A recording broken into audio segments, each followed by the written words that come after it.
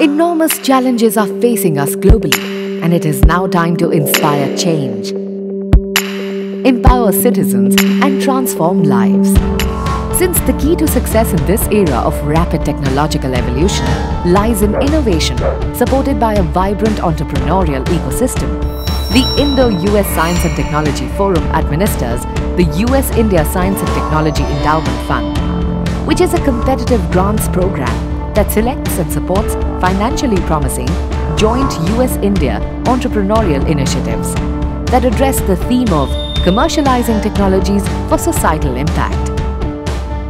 Over the past 8 calls, the Endowment Fund has supported 32 groundbreaking binational projects, developing innovative solutions that are accessible, affordable, and adaptable, and range across areas as diverse as water, agriculture, financial inclusion, affordable biomedical devices, diagnostic, preventive, curative measures, etc.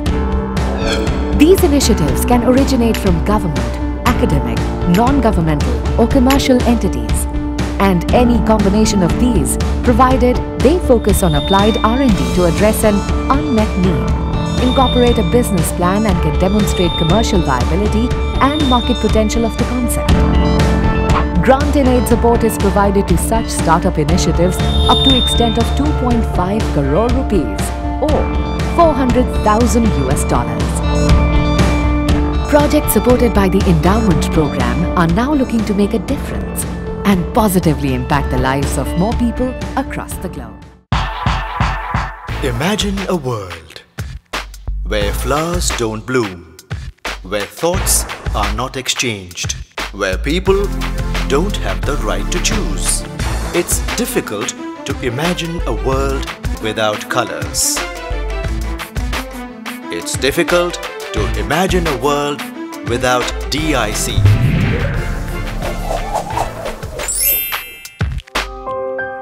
Engaging in profitable economic activities to counter poverty is a challenge economists and planners have been grappling with in India. At the same time, meeting rising consumer demand for organic products is a major concern in North America and Europe. Not a magic wand though, but an aqua-agricultural solution holds a mutually advantageous solution for both issues.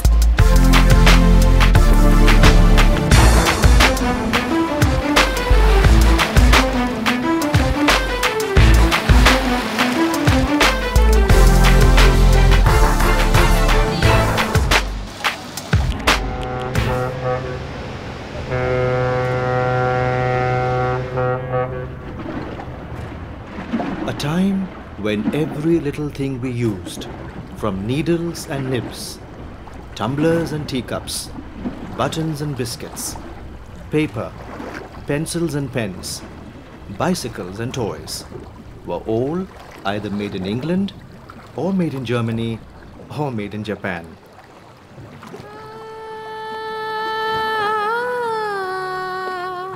It's a story from those times, a story of the largest reservoir in pre-independent India and one of the largest of its kind in the world, known later as Krishnarajasagar Dam.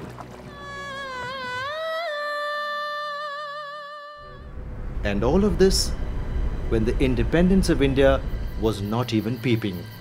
It was still some 40 years away. For commoners, it defied imagination, but not for a man called Sir Mokshagundam Vishveshwaraya.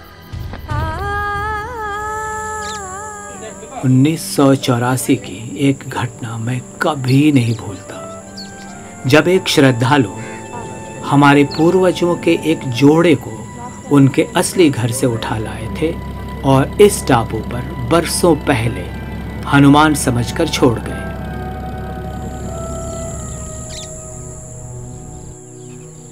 6 साल बाद उनके बच्चे पैदा हुए, मरते जीते 2009 तक 7 रह गए और अब हम सिर्फ 5 हैं। गी साहब ने हम सभी को ट्रिकाइपिथेकस गी कहा, लेकिन टापू वाले इस नए घर में एक चाय वाले ने हमारे अलग अलग नाम रख दिए।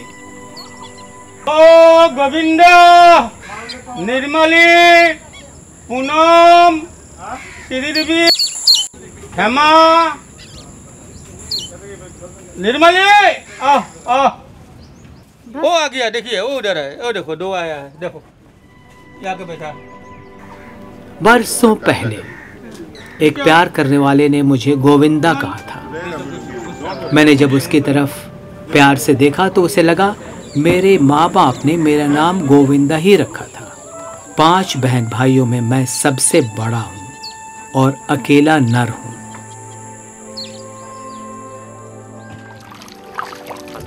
And this is in the coastal district of Uttara Kannada in the southwestern state of Karnataka at a place called Kaiga. Among the rainforests here, a nuclear power plant works equally peacefully as the birds. We are trying to let you see what we saw.